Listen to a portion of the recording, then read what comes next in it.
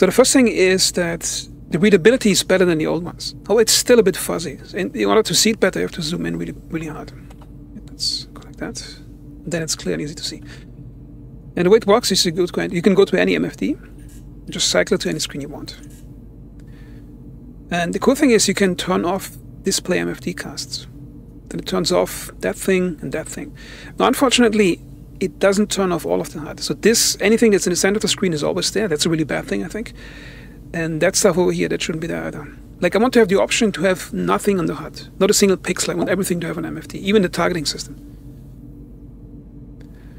Okay, so I can turn that off. And the cool thing is, all these settings, some of those are previously in the options, but now they're saved, I think, per ship type.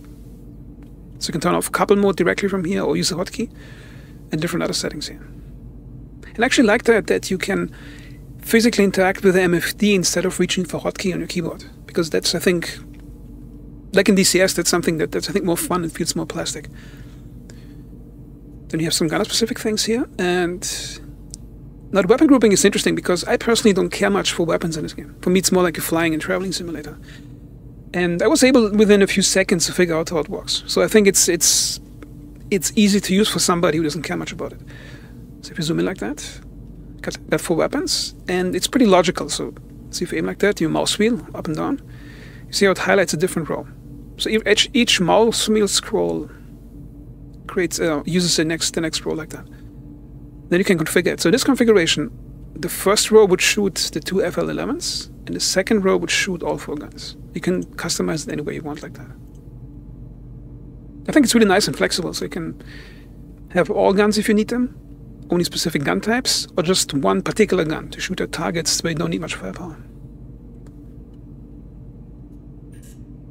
Got shield screen, not that interesting for me. Self status. I'm not sure what exactly that thing does. I think it's like some overall damage state screen. But I'm not sure if that's superficial, if you got a shield screen already. Then we got target status. Now I got this abandoned ship that I found here. It's interesting, you see here. That's a target. And it's also a scanning screen. So if I go up here, switch on scanning.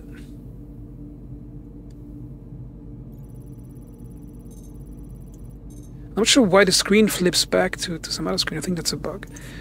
Let's go back to scanning. Okay, now the scanning screen is pretty interesting now. Again, I like that it's not some HUD thing. Or most of it is not some HUD. You actually have to lean down, zoom in into some sensor system, and interact with it, taking your attention away from the main from the cockpit view. I think it's realistic because if you're a DCS player, some of those high-tech planes, on an Apache helicopter, you spend most of your time, as a gunner at least, ducked down and reading sensors and systems like that. So you got signature, you got the parts that are on the weapon, and it's finally a functional MFD you can use where you can scroll like that. Scroll down like that. You can see its radar is off. And if it has any cargo. Okay, let's go to the next screen. Again, it's a general screen from previously. All the different systems here, and those are gunner-specific things. Now, most of those I actually don't know what to do because I rarely use weapons in this game. Contacts, which I think for radio contacts, you can call your friends. And here's a power management screen. Now, that's a pretty cool screen because I think they looked at how Starfield does power management, and they went away from that triangle to the bar screen that you got here. So if you zoom in like that, you kind of get stuck if you zoom in too much. You know, you can scroll here, different systems. You can see I got my coolers turned off. I wanted to see if the temperature rises if I use different systems. But currently on the Pisces, at least in the PTU, it doesn't have much of an effect. You can turn on the coolers. In this button, you turn off the entire system, and you can see how much power you want to give to it. And you have these discrete bars that you can use to distribute the power. I think it's much more elegant than the triangle. Because it's more functional. Because I think the triangle was first used because it has that cool sci-fi feel to it, but I think this is more practical. You can see your emissions. Okay, so now I switched over to a Argo raft in offline mode, and notice how nice the HUD looks, or the MFD in this ship. Notice how clean and readable the numbers look. That's because for this ship, they went for pure functionality, and they avoided trying to make it cool or sci-fi. And I'm going to show you a different chip. So now switched over to Reclaimer, and at first glance it looks pretty cool.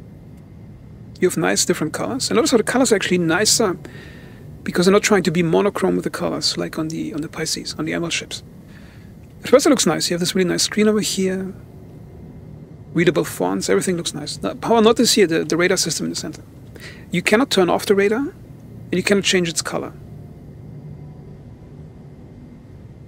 See, there's no button to turning off the radar. That's turning off the entire MFDs.